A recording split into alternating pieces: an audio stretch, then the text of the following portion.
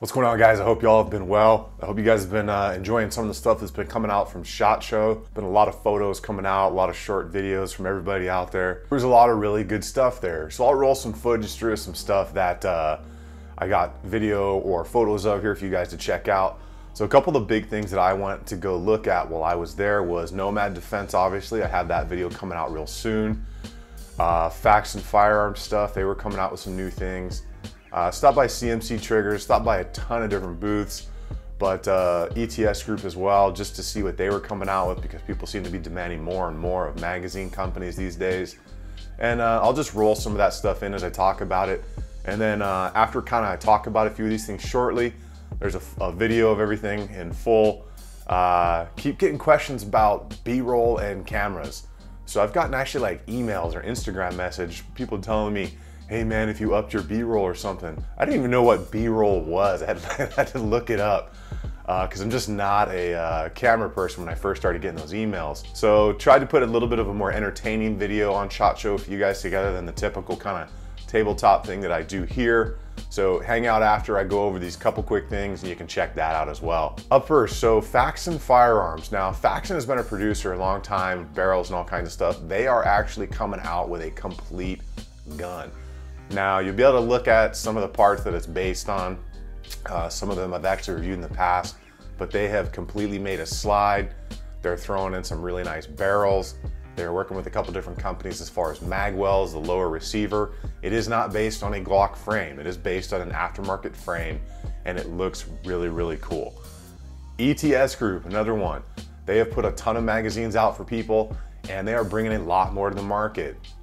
I did an interview with Stuart out there just real quick, but you can see they've got a 45, a 10 millimeter, some M&P stuff coming out. I want to say some H&K mags, he said, as well.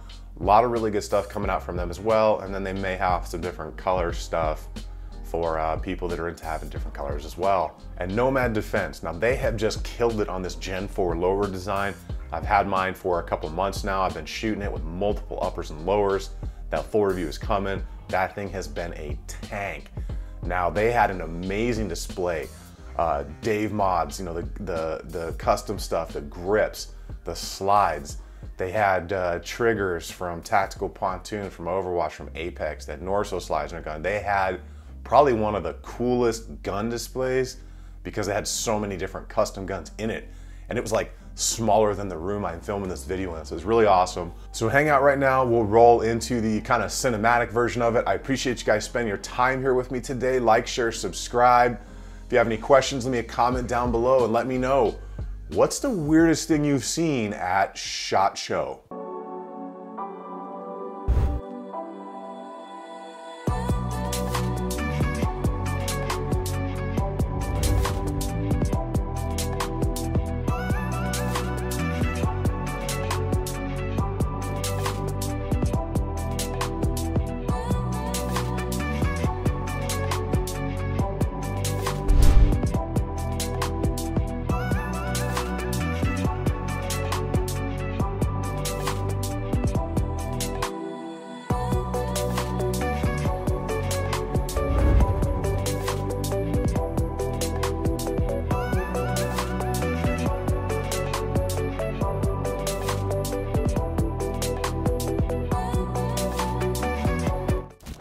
What's going on, guys? It's Mike again, coming back to you from SHOT Show. We are here at the Nomad Defense booth with Andy. I have that video coming out real soon in the Nomad 9, and we're just going to discuss a little bit about the methodology of the frame, specifically grip angle, the index points they integrated into the front, and why they went with that 2-pin design.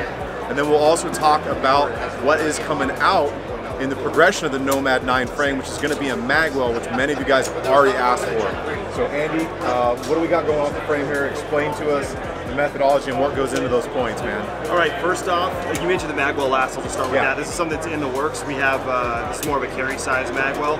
We're also going to be doing more of a competition or duty size. Okay. This is in the final prototyping phase, where we're probably about 3 to 4 weeks out from actually releasing them on the market. Yeah. In terms of the grip angle, which you mentioned, we have 3 back straps. This one's actually got a medium on it.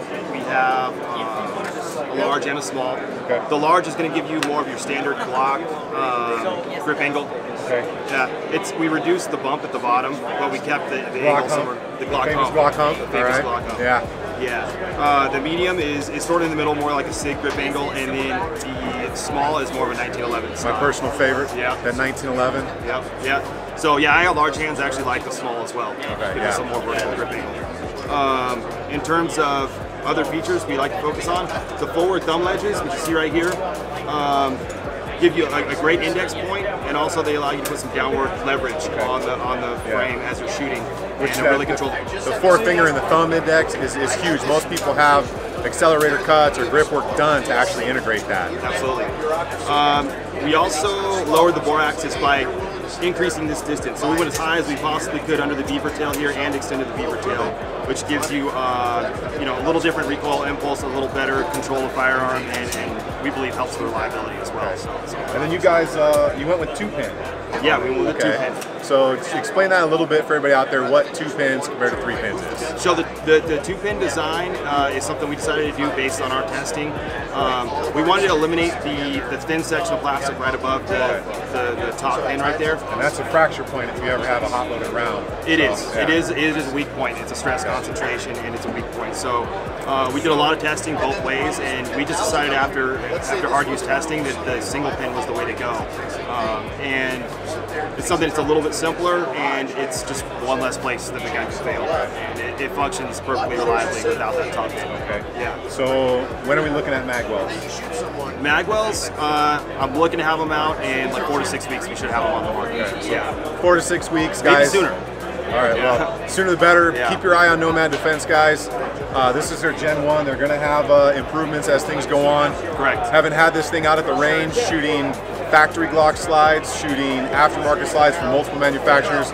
I can tell you this thing ran like a banshee, had 0 malfunctions. They're probably going to be moving big things in the market, guys, so keep your eye out on Nomad Defense.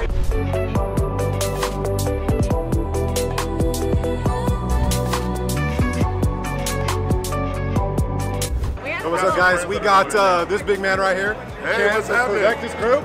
What's up? What's up? Dude got his own gun from Smith & Wesson M&P. That's right. It's dope. That's when you know you got the dopest walk in the game. How's it going? What's up? Oh, We got yeah. Instructor Jay and Instructor Karen.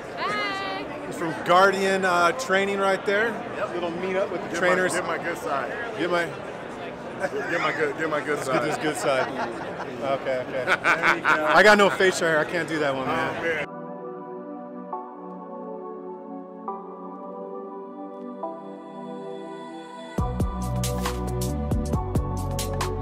What's going on, guys? It's Mike from Tactical Considerations again. We're here with ETS Group, Stuart, and he's going to walk us through some of the new products they are coming out with in early April, did you say it was, or March? The next 3 to 6 months for sure. Okay, so we got a couple of magazines coming out. We've got a 10mm Glock.